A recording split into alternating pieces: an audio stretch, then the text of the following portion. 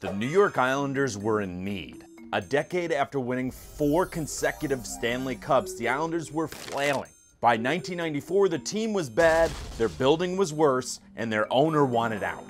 The fans needed something big, someone to come in, buy the team, and restore them the glory. What they got was embarrassment, fraud, and John Spano. Spano was able to fraudulently buy the Islanders without having the money and without getting caught until it was too late. But it makes for an insane story. Hey everybody, I'm Patrick Jones and welcome to The Vault, a show about true financial crime. Today we're talking about John Spano's incredible attempt to buy the New York Islanders for $165 million when he wasn't worth $5 million.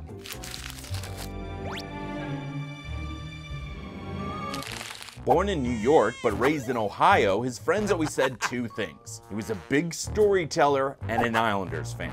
Prior to 1995, he lived in Dallas, Texas, where he enjoyed a good life. He owned a modest business called the Bison Group that leased small aircraft. He had a wife and friends, high-rolling friends too. He probably felt like a small fish in a big pond, and he was ready to change all that. It's not exactly clear why in 1995 John Spano started taking an interest in buying NHL teams, but it all began with him trying to buy a half share of the Dallas Stars. Spano reportedly spent 6 months hanging around the team's office leading up to the purchase, but when it came time to pony up, the excuses started flying. And according to the Stars owner at the time, Jim Lites, the excuses were flimsy. They ranged from issues with the minor league team to having to wait until his guys from South Africa came in to meet everyone. The deal was eventually abandoned.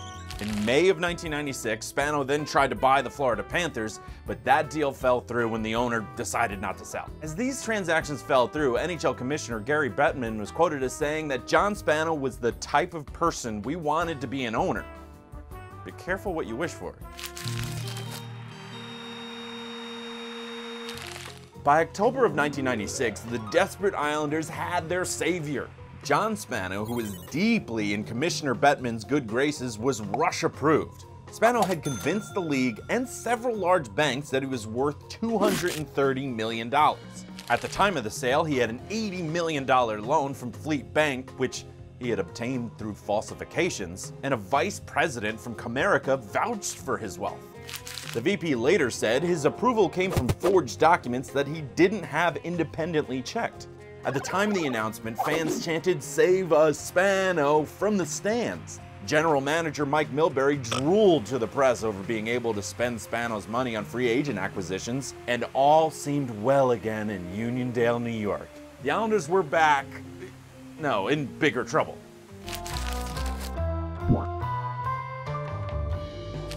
The deal closed on April 7, 1997, and the holes in Spano's statement were already apparent. Frankly, there were holes apparent before this. Spano skipped out on a $20,000 fee he had owed a consultant who was helping him work on the Dallas Stars deal. And when the first payment was due with the Islanders, the excuses started again. Spano supposedly said there was a fire at his office, and another time he blamed a bomb going off in England's underground from stopping a payment. I guess he figured he then needed to actually fork over some money, he just wasn't sending the right amount. When a $5 million payment was due, he sent $5,000, and 2 $17 million payments ended in one check bouncing, and the other one only had $1,700. John Spano wasn't putting his money where his mouth is, and the fraud was very apparent. After not getting the money he was owed, the owner at the time, John Pickett, asked the NHL to step in. At the same time, Newsday, a major paper located on Long Island, acting on tips from Islanders staffers, began a major investigation into Spano. It proved to reveal the tricks behind the magician. The report revealed Spano had said he had a large inheritance from a dead relative. It turned out to be only worth $220,000.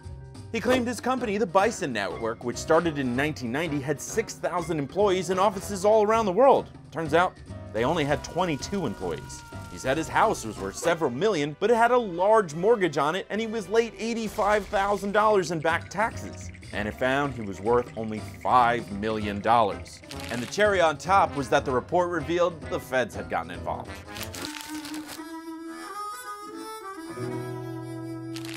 When the warrant for John Spano's arrest went out, he originally fled to the Cayman Islands, but returned and ultimately pled guilty on October 8, 1997 to fraud in courts on Long Island and in Texas, and then on January 13, 1998 to bank fraud for obtaining that $80 million loan from Fleet Bank illegally. It's just amazing. What ultimately snagged Spano is the fact that he wasn't able to make these payments when he knew all along he wasn't going to be able to make these payments. For his crimes, he spent more than 5 years in jail, getting out early under the pretense that he would spend 5 years under supervision. But his behavior became more of the rule than the exception. Since his initial release in June of 2004, Spano's gone back to jail for things like theft, fraud, forgery. The latest sentence is for 10 years and began in 2015. He just didn't learn.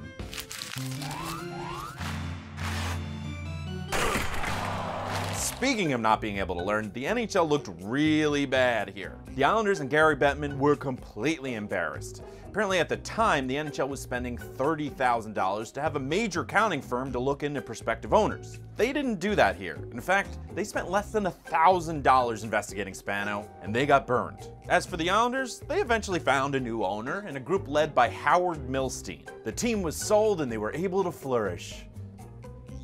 I mean, they've only won one playoff series in 20 years, but at least no one's robbing them, right? Hey everyone, thank you so much for watching. If you liked what you saw, please like, comment, subscribe. Thank you for watching Cheddar. We've got plenty of fun stuff coming your way.